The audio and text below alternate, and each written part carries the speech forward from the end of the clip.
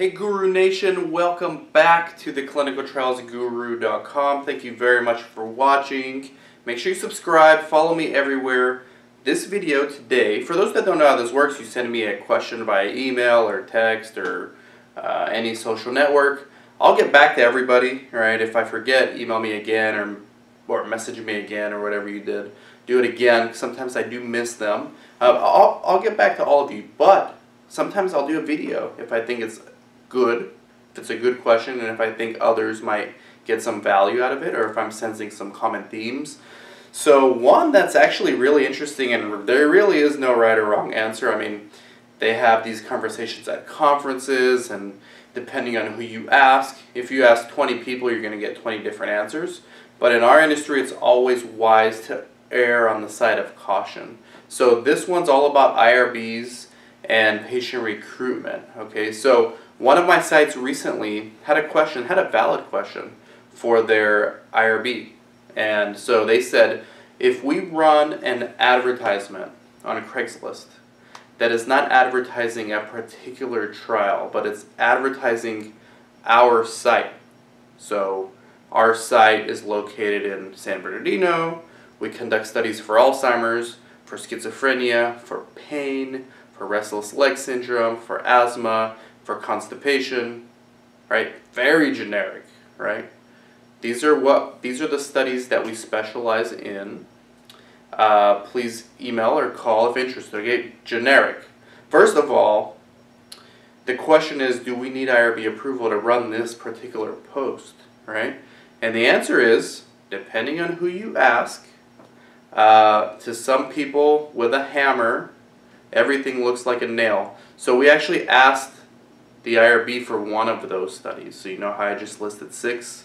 And I didn't list 6 studies, I listed 6 indications. So for one of those indications, there's a study we're doing. We asked the IRB for that particular study. And again, the person with the hammer, everything looks like a nail. The IRB said, and I'll read it to you, because this could be, I mean, you do what you want. You follow. I prefer to err on the side of caution, so our sites now are going to be doing this. And there is a caveat here. So the IRB response: if an ad is going to be used for recruitment purposes, it needs to be submitted for review. If you do not want to submit the ad on behalf of a specific study, you can submit the ad as a generic item.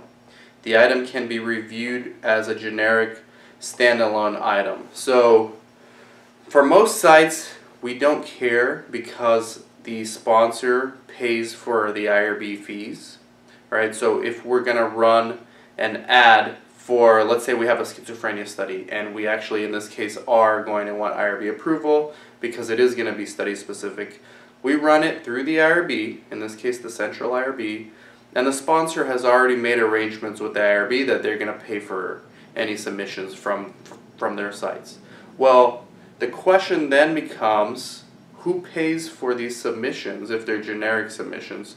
Because, yeah, sometimes you'll get lucky and maybe the sponsor will reimburse the site for the IRB fee, but sometimes they won't, and they shouldn't. I mean, why? You're sending out a generic advertisement. It's not really going to be benefiting the sponsor, although it might if it generates patients for their study, but they're also helping their competitors possibly get studies in their studies or get patients in their studies. So there's many different ways to go about it. Of course, if you ask an IRB representative, they're going to tell you, yes, you have to submit it to the IRB. Okay, again, someone who has a hammer tends to look at everything as a nail. You should ask an attorney. All right, Darshan Kulkarni would be a good one. But again, if you ask 20 people, you can get 20 different responses. Normally, I would say just run it to be safe. But I have done this in the past, and I sometimes have gotten lucky, and sponsors have reimbursed me, and other times they haven't. Okay, and then you could try to get all the sponsors to reimburse you for the one submission, knowing that if you have 6 sponsors, 2 might say yes and 4 might say no, so you'll at least get it reimbursed. But you got to ask yourself, is that really is that really the right move for you to do, like from a business perspective? Because if the sponsor finds out, I mean, they're probably going to end up paying it, but I'm sure it will leave a bad taste in their mouth if they know that they're helping you advertise for other studies that are not theirs. Why would they pay for that? Now, they probably won't notice. They probably could care less. They're probably happy that you're going through the extra steps of getting IRB approval, but if I were a sponsor, I wouldn't feel good about it, and I don't know if I would approve it. I would tell the site to run a study-specific ad, and then I will approve it. So I'm telling you this because the IRBs can charge you for generic items, all right? And if you send an IRB a generic item, one of my sites one time, this was back in 2009, we were told by a consultant which was a bad idea, to get an IRB approved pre-screening consent just to be safe. The consultant said, should you get audited by the FDA, you want to show them that you have IRB approved pre-screening forms.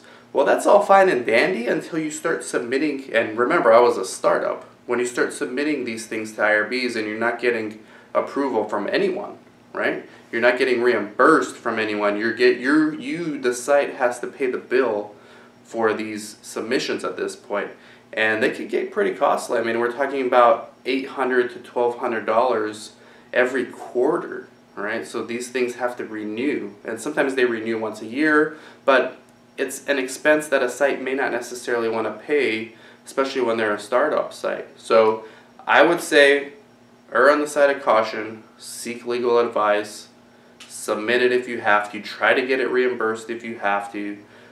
Be honest with the sponsor. Say, hey, I'm submitting generic ad for all these studies for our site. Will you reimburse us? And so if you're honest with the sponsor and they tell you it's okay, then do it. If not, you may have to change your strategy and just get 6 separate submissions or 7 separate submissions, depending on how many studies you have, in order to get each particular one approved, rather than just getting a generic one approved if money really is an issue. If money's not an issue, the answer is obvious. Just err on the side of caution, pay the fee, try to get it reimbursed somehow. Hopefully this helps, right? But again, don't take what I say as like set in stone advice, okay? This is just, I'm reporting as I'm learning to you, and if you ask like 50 people, you can get 50 different responses, right? But err on the side of caution, just to be safe. Just wanted to throw that out there. I forgot to add, I just want to throw in there another interesting thing to think about, and really no one has the answer for, and this is why we have thought leaders speaking at conferences and sharing ideas. As I'm building my own patient recruitment firm, so I'm building a CRO, I have sites, I'm building a CRO, I'm also building a patient recruitment company, and we do a lot of content marketing, and the line is going to be very blurred between what is an ad and what is a piece of content that is not an ad. Okay, so content marketing is essentially, for example, let's say I have an Alzheimer's study. Okay, I'm creating content like YouTube videos. What is Alzheimer's? I'm interviewing doctors, not doctors affiliated with this study, just psychiatrists in general. I'm interviewing them about Alzheimer's. I'm interviewing them about what treatments are out there. I'm interviewing family members of people with Alzheimer's. I'm interviewing patients themselves. I'm providing commentary, just like I'm doing with this YouTube channel and with my Clinical Trials Guru blog. I'm doing a separate channel for many many therapeutic indications, many different diseases. We're just going very specific, and we're not really having advertisings, right? We're having content marketing so that people who are interested in this topic come to the site, and then, okay, once they come to the site, they get whatever they want. There is a place where they could sign up to be notified for clinical trials. So I bet you if you would ask an IRB if you need to have the entire website IRB approved, or each particular video or each particular piece of content IRB approved, they're going to say yes, and that's in their best interest because they could bill for every single piece of content. I don't think that would be appropriate. I think maybe a generic IRB approval for the site itself But if that company is not affiliated with any particular research site, then you have to ask the deeper philosophical question. So hopefully this helps out. This is a evolving topic. As technologies change, as marketing strategies change, it's going to get very difficult to navigate these waters. And another quick thing I wanted to add, I keep amending this video because there's just more and more, and this is good. This means that it's a topic that we need to actually focus on more. So I've been audited by IRB. So when you get audited, let's say you have 6 studies, like my hypothetical situation, or not hypothetical situation, my real situation. We have 6 studies. Each study has a different IRB. Or let's say 2 studies share one IRB, 2 other studies share another one. If you get audited by an IRB, they're only allowed to audit the studies that they're the IRB for. Okay, the FDA is allowed to audit all your studies. Okay, the FDA may or may not necessarily look into your advertisings, right? But it's certainly, if you have advertisements, especially generic ads, in your regulatory binder, they're going to ask you about it. Where's the IRB approval? So obviously if you're running generic ads for your site that are not IRB approved, don't put them in the reg binder. Okay, but you don't know which IRB is going to audit you. So let's say you have like Western IRB, right? And I'm just throwing names out there. Western IRB is auditing your site. They're not allowed to look at Copernicus or Schulman studies that you have at your site. But you don't know that Western IRB came in, right? And maybe you got approval for a generic ad for all studies from Schulman. Okay? Now, will Western IRB approve and accept that as proper approval for an ad for their study, or vice versa, right? It gets complicated. It gets extremely complicated. So unless you get approval for all these 6 trials for every single IRB, and just redundant, and you're just throwing money away, which I'm not recommending anyone do, it can get very complicated. Now, obviously, it's better if you have an IRB approved generic ad from any IRB as opposed to not having any ad approval, but that's a topic for another discussion. And again, I don't think there's any right answer. Okay, so wanted to throw that out there as well. Talk to you soon, Guru Nation. Take care. Dan at theclinicaltrialsguru.com. I'd be curious to hear all your feedback. Bye bye.